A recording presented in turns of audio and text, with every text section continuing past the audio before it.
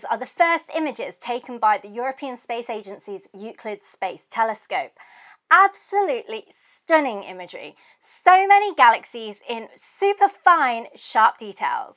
It's just what's needed to make a 3D map of the universe. But what exactly are we seeing and what does it tell us?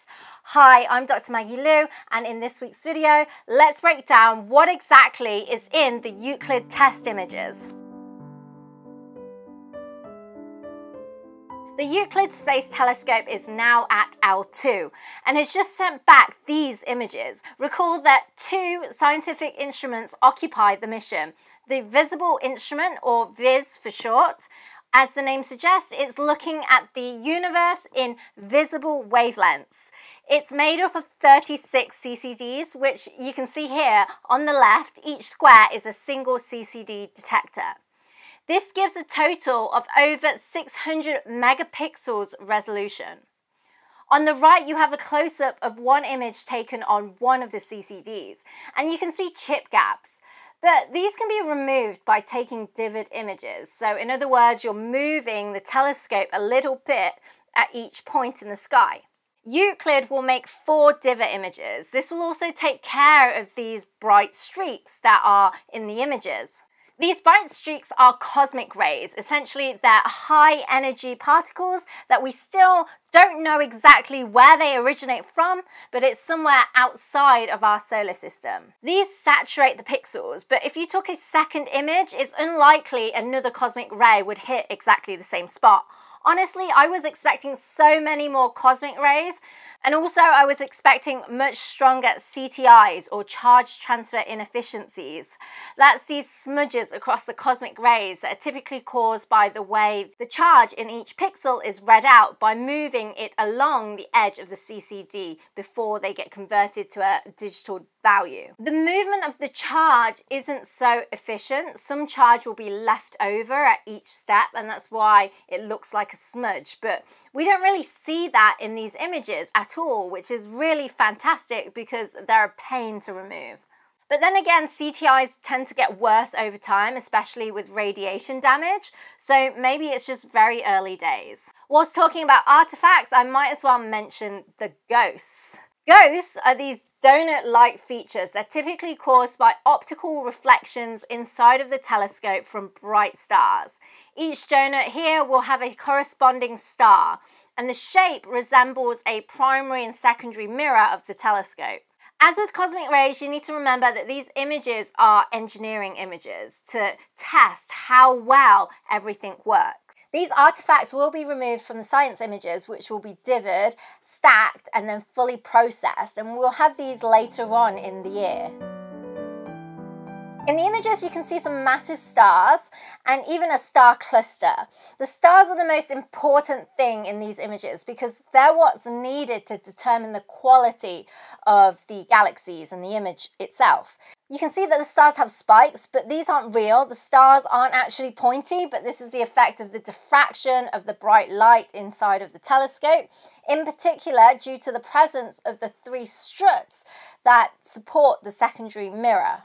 Each strut produces 2 diffraction spikes, but not all stars are spiky, only the brightest. Even though Euclid is most interested in galaxies, in these images the stars are most important. And the reason being is that the smaller the stars are, the better the quality of the image. Stars are meant to be point sources. They're supposed to look like a single point. But diffraction, optical alterations, thermal fluctuations, and other detector effects will smear out the point, and we won't be able to get good measurements of the galaxy's shapes if we don't correct it. So the stars essentially are used to calibrate out these distortions known as the point spread function, or PSF for short. From the test images, we can see that the PSF of Euclid is already holding up to expectations. The second instrument on Euclid is NISP, which stands for Near Infrared Spectrometer and Photometer. It takes 2 types of data. The photometry data are just like the VIS images. So again, we see all of the galaxies, the stars, and the similar artifacts. But this data are in infrared wavelengths, and actually there's 3 just like this. NISP photometer has 3 broadband filters, so it will take images at 3 different infrared wavelengths, whereas the spectrometer gives us this ugly, smeared-looking image. But it's really interesting because each of these smears correspond to a single spectra of an astronomical source, a star or a galaxy corresponding to the photometry images. The spectra show the distribution of intensity of light emitted by an object across the range of wavelengths. And to do this, Euclid uses a grating prism to disperse the light. Just like a prism, this splits white light into a rainbow. The Grism is made up of a series of parallel grooves that are actually etched onto a piece of silicon. And when the light passes through these grooves, it's diffracted or spread out into a spectrum.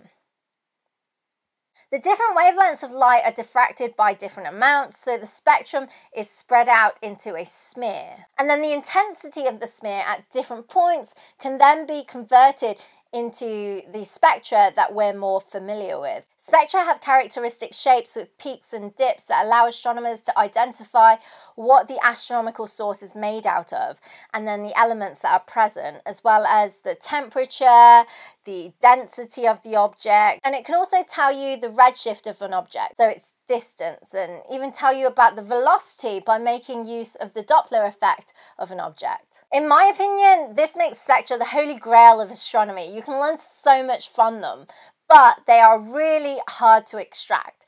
They require a lot of time, and as you can see, it can be hard to disentangle which spectra belongs to which galaxy. They're all kind of merged together. And that's why we also have the photometry. The photometry are much more efficient to obtain. The free photometry measurements correspond to 3 points or regions in a typical spectra. And then a library of templates of spectra are used to figure out what the spectra should actually look like. And then just like the spectrometer, we can get the distances of galaxies and more. Albeit it wouldn't be as accurate as what you would be measuring with the actual spectra. Each of these images will be more than 70 times larger than those captured by the Hubble Space Telescope. And it will contain information useful for all fields of astronomical research, not just to measure the distributions of galaxies and dark matter in the universe. It can be used to do time domain research like supernova and asteroid detection. We can learn about galaxies and their evolution. Here we see a face-on spiral galaxy and edge-on galaxies, and there's just so much more. Euclid's main science is to accurately measure the shapes and positions of as many galaxies as possible.